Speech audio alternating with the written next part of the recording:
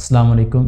In this video we will learn about the subnet mask, which is an important concept in the networking fundamentals. So in the last video we have learned about the MAC address, IP address and IPv6 address. And here is the subnet mask about which we will learn in this topic. Every IP address has two parts, one called network address and other called host address. Network address is also known as server address and host address is also known as client address. And subnet mask plays an important role to figure out that which part of this IP address is network address and which part is host address. Let's say we have an IP address that is 173.16.0.0 and we are told to find out the network address and host address. But without the subnet mask we cannot find out network address and host address. So here it has given us the subnet mask also. So let's say how to figure out the network address and host address of this IP address using this subnet mask. To understand the subnet mask, you have to convert the subnet mask into binary format. That is, we know that 255 is the numeric format of all 1 and 255 again. It means that all 8 bits are 1 and then 0 mean all 8 bits are 0 and then 0 mean all 8 bits are 0. So here it has combined both, that is, this is our IP address in binary format and this is our subnet mask in binary format. So in our subnet mask, all the bits which have 1s, it means that that portion of IP address is network address, and all the bits which are 0, that portion of IP address is host address. In subnet mask you have to clear one thing also, that all the 1 will be the leading one. It is not possible that here 2 after 3 zeros then again become 1 and after 3 zeros again become 1. It is not possible. If it is 8 1 then it will be 8 1, then there will be straight 0. If there are 16 1 then it will be 16 1 and then will be straight 0. If there are 24 1, that means it will be straight ones leading one, that there will be no 0 between them, and then there will be 0. So leading ones and then all will be zeros in the subnet mask. So here it is telling that all the portion in the subnet mask which have 1, that portion of the IP address will be network portion, and all the portion which have 0 in the subnet mask, that portion of the IP address will be called host portion. Here we have seen the example of subnet mask in which 8 bits are 1. Let's see the other examples of the subnet mask. Let's say here is another type of subnet mask in which only first octet is 255, then all are 0. It means that in this the first portion of the IP address will be called network mask. Here n is showing that it is network mask, and then all other 3 octets will be host part. Here is another example in which first 2 octets are 255. It means the first 2 octets are leading ones. So if any IP address has this subnet mask, that IP address will have first 16 bits as a network portion and another last 16 will be as a host portion. Then if any IP address has this subnet mask in which first 3 octets are 255 and then last one is 0, then in that the first 24 bits will be called our network bits and the last 8 bits will be called as a host bits. So let's say we have this IP address. In this we have 192.168.45.2 and we have subnet mask as a 255.255.255.0. It means we have first 3 octet as a leading one. It means these are 8-1 and these again are 8-1 and these again are 8-1, then these are 0. So all portion which have 1 will be called our network portion. So let's say here write network portion and host portion will be.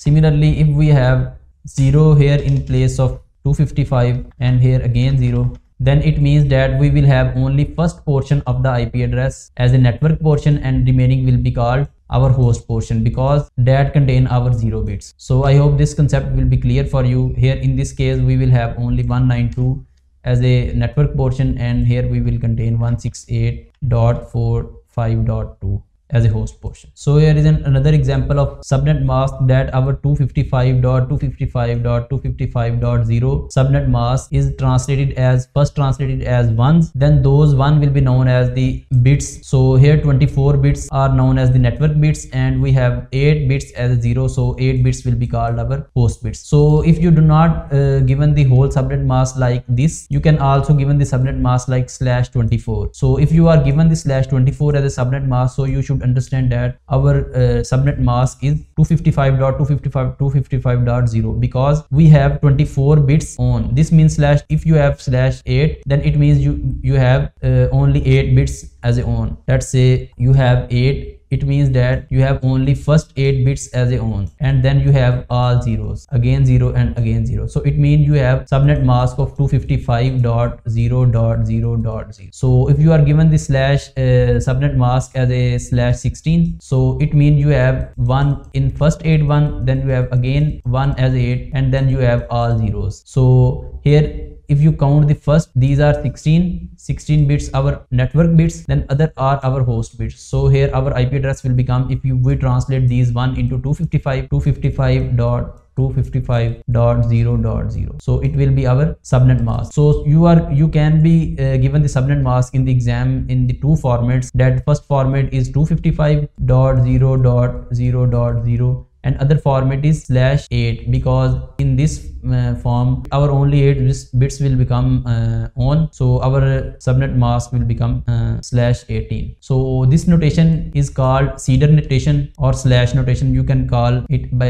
any name. Here is another example of network bits. Here we have these 26 bits on, because we have in the last portion we also have first 2 bits on. So here our subnet mask will become 255, then we will translate these into our, that is first will be our become 128, then another will become 64, and we will add that. And in this our seeder notation will become /26, because we have 8 plus 8 plus 8 plus 2, so it will become 26. So if anyone told you that you have /26 as a subnet mask, so you can translate it into this, because 164 plus 92 plus 128 plus 64 become 192, I think. On the basis of numberings of IP addresses, we have divided IP addresses into different classes on the basis of their numberings. For example, if any IP address is starting from 1 to 127, that is the first octet of any IP address is starting from 1 to 127, then it will fall into the class A. Let's say we have an IP address of 10.10.10.10. Here it is saying that leading weights, so its first octet is starting from 10, that is between the range of 1 to 127, so it will be fall into our class A. Let's say we have an IP address of 120.20.20.0, so it is again falling into between the range of 1 to 127, its first octet, so we will say that it is fall into the class A. Then we have a next class, that is class B. In this class we have 128 to 191, so if we have between the 128 to 191, then it will be fall into the class B. That is, let's say we have an IP address of 150.2.2.1, so here our first octet is between the 128 to 191, so it will be fall into the class B. So if it is 191, then it will be again fall into the class B. If it is 132 dot something, then it will be again fall into the class B. Then we have class C. In this, if any IP address first octet is between the 192 to 223, then it will be fall into the class C. Let's say we have an IP address of 192, that is mostly private IP addresses also given in this category, 192.168.2.1, then it will be, its first octet is between the 192, which means it is falling in this category, that is 192 to 223.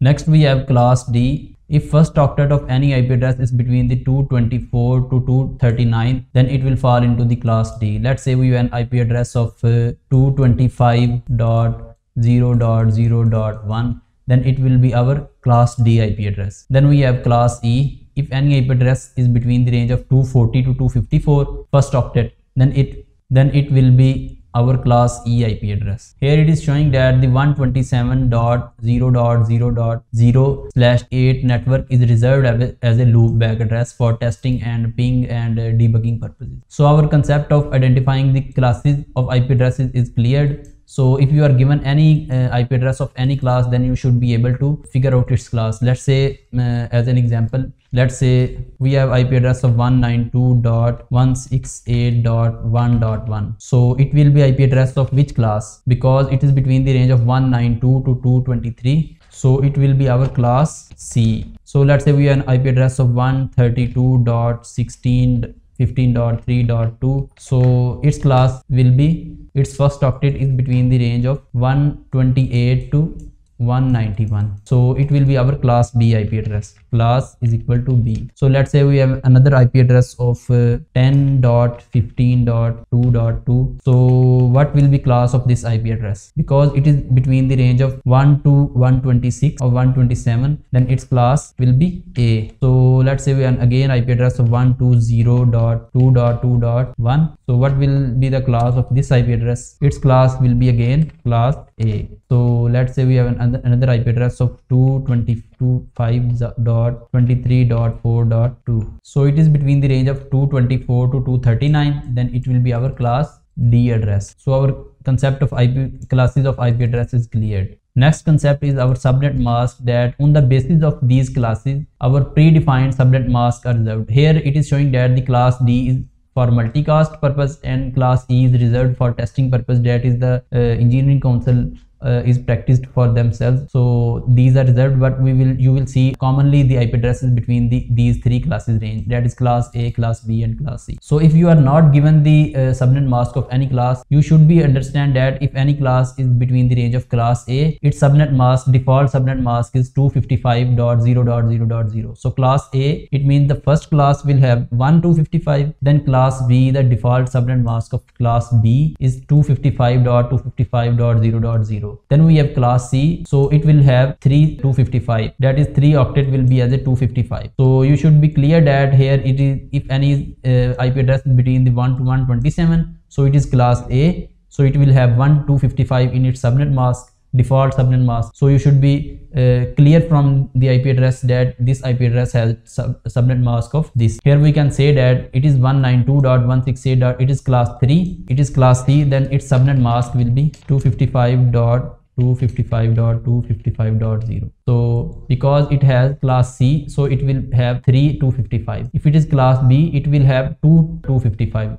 It will be like this. So if anyone is class A, so its subnet mask will be 1255, that is default subnet mask. It is default subnet mask will be 1255.0.0.0. So we have learned about the division of IP addresses on the basis of their first octet, and then we have learned about that class A will have the subnet mask of 255 and B will have first 2 octet as a 255 and class C will have first 3 octet as a 355. From these subnet masks we can also learn that what are the network bits and the host bits of this IP address. Let's say the class A has the subnet mask of 255.0.0. so it will be like this, that 81 and then leading, then 0, then 80, then 0. So we can calculate from here that network bits are 8 and host bits are 24. So here it is also showing that the network bits are 8 and remaining bits are 24. So in the next we can say that it has 2 times 255.255, which means that it will be binary format. It will be like 81 dot, then again 81 dot, then 0, then again 0. So here we can calculate dot network bits are 16 and host bits are also 16. So here it is also showing that we have network bits as a 16 and host bits as a also 16. Then next is, it is saying that class C will have first 3 octet as a 255. It means that it will be have 181, then again 81, then again 81, then 0. So here we can calculate that network bits are 24 and host bits are 8. So here it is also showing that network bits are 24 and host bits are 18. Let's say we have an IP address of 10.74.222.11. So from the first octet we can find out that it is from the class A, and from class A we can say that its subnet mask will be 255.0.0.0. So from only seeing the IP address we have figured out 2 things, that it is from the class A, that what is its subnet mask, and from the subnet mask we can also say that its network bits will be 8 and its host bits will be 24. Then next concept we have to learn that in the host part of every IP address we have 2 IP address as a reserved, that is called the network address and broadcast address. So if you say that 10.74.222.11 is the host address, then we can say that its subnet mask is 255. So its first portion will not be touched and other can become 0. So we will make other as a 0. So whole next portion is 0 because next 3 we have in the subnet mask mask is 0. So we mask the IP address on the basis of our subnet mask. So from this we can calculate that the first 0, that is the first IP address, so its first IP address should be 10.0.0.0, then the second should be 10.0.0.1, then third should be 10.0.0.2, so on, and this hierarchy will go on. But its first IP address is not 10.0.0 because it is reserved as a network address. So the first IP address of every host portion is reserved as a network address, and last IP address, that is 255.255.255, will be our broadcast address. So here we can calculate the first host address by adding the 1 to the network address, that is our 0. So our network address will be 1, and we can subtract the 1 from the broadcast address to find out our last address, that is our 254. So let's say it with another example. So let's say we have this IP address, and we will figure out all these things on the basis of this IP address. So from this 132 we can say that it is from which class, because it is ranging from 1 to 127. No, it is not between this range. So it is between the range of first octet is between the 128 to 191. Yes, it is from that range. So its class will be class is equal to B. So on the basis of class B we can figure out its subnet mask, that if class is B, then it will have first two octet as a 255, that is leading zeros. So its subnet mask will become 255 dot. So its subnet mask is this.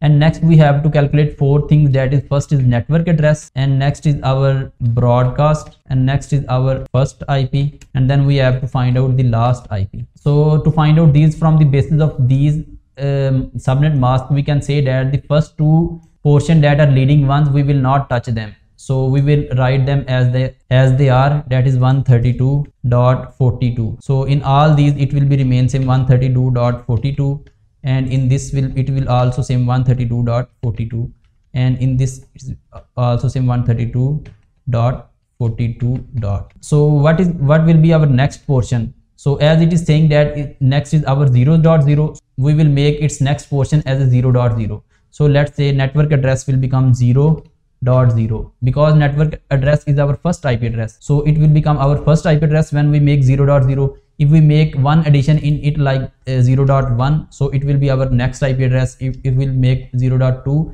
it will be our next IP address. So it will be goes on to 255. So from 255 onward, this next IP address will become 1.255, then 1.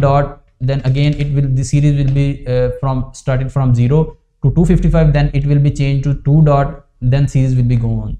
So in this way our IP addresses will be figured out. So let's say we have the 0, because our first IP address is network address, and it will be known as a, here it is saying that to figure out the network address, set all host bit to 0. So you will set all host bit, these are our host bit, these are our network bits, and these are host bits. So we set the host bit to 0, so our network address is this. So then it is saying that for broadcast address, set all host bit to 1, because these are first 2 are our 16 are our network bits, and next will be our host bits. So we have to set all those bits to the 1, that will be 81.81. So 81 mean we have 255.255. okay, then next we have first IP address. So it is saying that to find out first IP address, you have to add 1 to the network address. So here it is our network address, we have to add 1 to this. So we will say that 0.1. So it will be our first IP address. So it is saying that to find out last IP address, -1 from the broadcast address. So here it is our broadcast address, we will -1 from this. So it will become 255.254. So by this you can figure out the class, subnet mask, network address, broadcast address, first IP address, and last IP address from any IP address given to you. We will see further examples in our next topic, which will be our subnetting part. So here are some further conversion for your understanding, charts for your understanding, that to make your calculation quickly, 2 raised to power 1 called 2, then 2 raised to power 2 is 4, and similarly these our further calculation. And there are other portion that to convert from the decimal to binary and binary to decimal, you can say that here it is our 255. So if all bits are 1, then it will be our 255. It only last will become 0 and all other 1, then it will be 254. If last 2 bits are 0 and other are 1, then that octet will become 252. And similarly, if all are 0, then it will be all 0. If only first bit is on, then it will become 128, and these so on. You have to memorize these charts, and you can keep these chart and make your calculations faster. So I will share these charts in the description. So subnet mask is the first step of the topic of the subnetting. So without understanding the subnet mask, you cannot understand the subnetting. So make sure you understand this topic, and next topic we will learn about the subnetting. So that's it for today. Thank you very much.